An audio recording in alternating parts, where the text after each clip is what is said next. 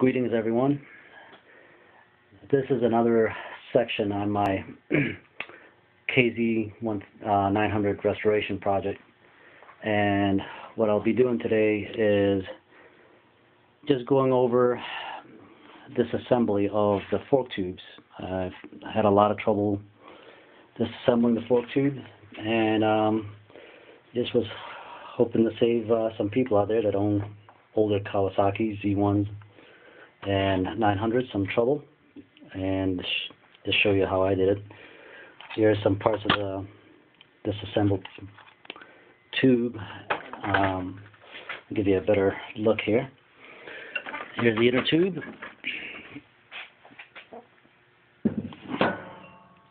And this one's been disassembled already. And what I'll do is take the other tube and show you how I disassemble that. But just to show you the parts, here's the internals.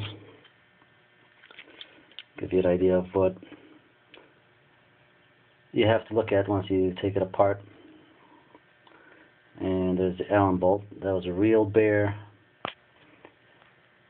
to fix on mine, so to take off on mine. So this is one of the main reasons I made this video. And as you can see, different parts here. Little spring in there. And so let's get to it. And let me just get this out of the way. There's the other outer part of the tube.